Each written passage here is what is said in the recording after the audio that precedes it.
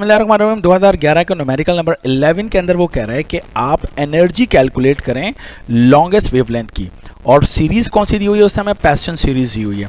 तो क्लास अगर आपने थ्योरी की वीडियो देखी हो, एनर्जी का फॉर्मूला मैंने वहाँ पे एक्सप्लेन किया हुआ है कि एच सी मल्टीप्लाई बाय 1/λ, ये हमारे पास फॉर्मूला है। तो मैं इसको इक्वेशन नंबर 1 का नाम दे देता हूँ, क्यों? क्योंकि एच कांस्टेंट है, गिवन होता है, सी कांस्टेंट है, गिवन होता है, हमें 1/λ चाहिए। अब 1/λ हम कैसे मालूम करेंगे? हम 1/λ का फॉर्मूला जानते हैं कि वो होता है R H 1/nf² minus 1/ni², ये हमारे पास फॉर्मूला है। अच्छा, आर एच तो हमें गिवन वैल्यू है, आर एच हमारे पास जो है वो 1.0970 एक्सपोनेंट 7 मीटर इनवर्स के बराबर होता है, ये एग्जाम में हमें गिवन होता है, ठीक है। तो अब एन एफ क्या होगा और एन आई क्या होगा, तो थ्योरी में मैंने सब चीज़ें आपको एक्सप्लेन की थी, मेरा ख्याल अब तक आपको प्रैक्टिस हो गई होगी। एन एफ आपको सीरीज के नाम से पता चलता है, सीरीज का नाम क्या है? पैस्टन सीरीज। तो पैस्टन सीरीज का मतलब है कि जो एन एफ है आपके पास वो क्या है? 3, राइट। और ये जो लफ्ज इस्तेमाल किया, अब एन आई कहाँ से मालूम होता है? ये वेवलेंथ के साथ जो लफ्ज उसने लिखा होता है, तो अगर उसने लॉन्गेस्ट वेवलेंथ लिखा हुआ है तो एन आई क्लास, ये लॉन्गेस्ट वेवलेंथ से एन आई आपको मैंने बताया हमेशा एन एफ +1 होगा, लॉन्गेस्ट के लिए एन एफ +1 होगा। तो मुझे बताओ एन एफ कितना है? वो तो 3 है, तो 3 + 1 तो डैट इज इक्वल्स टू 4। तो एन आई की वैल्यू मेरे पास 4 आ रही है, जबकि एन एफ की वैल्यू 3 है। दोनों वैल्यूज मुझे मालूम है, आर एच गिवन है, बस मैंने पुट करना है, तो मेरे पास यहाँ से 1/λ कैलकुलेट हो जाएगा। तो हम इसको पुट करते हैं, देखिए 1/λ is equals to 1.0970 exponent 7 1/nf² upon 1/ni², ठीक हो गया। तो 1/λ इज इक्वल्स टू हमारे पास आ रहा है 1.0970 एक्सपोनेंट 7 1/9 माइनस 1/16। तो यहाँ से मेरे पास क्या आ जाएगा? 1/λ आ जाएगा।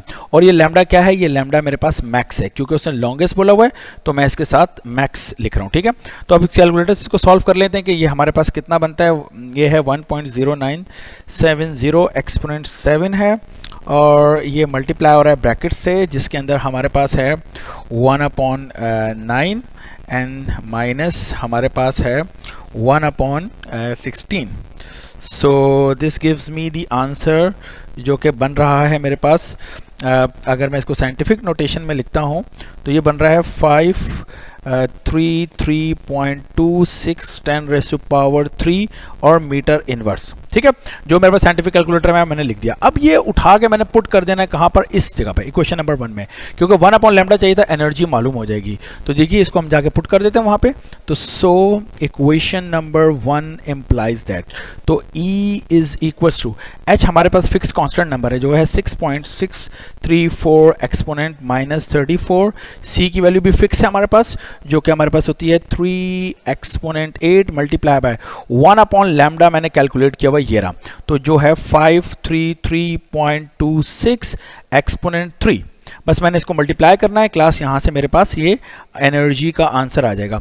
तो मैं इसको सिंपल मल्टीप्लाई कर रहा हूँ, 3 exponent 8 and multiply by 6.634 exponent -34, and this gives me the answer is 1.061 exponent -19 and the unit is joule. ये याद रखिएगा, ऐसा यूनिट है। अच्छा, मुझे ये आंसर अगर इलेक्ट्रॉन वोल्ट में कन्वर्ट करना, उसने लिखा नहीं है एग्जाम में, लेकिन अगर मैं इसको इलेक्ट्रॉन वोल्ट में कन्वर्ट करता हूँ तो मुझे क्या करना पड़ेगा? मैं आपको पहले भी प्रैक्टिस करवा चुका हूँ कि 1.061 एक्सपोनेंट -19 यानी जूल वाले आंसर को 1.6 एक्सपोनेंट -19 से डिवाइड करने पर आपका आंसर किस में चला जाता है?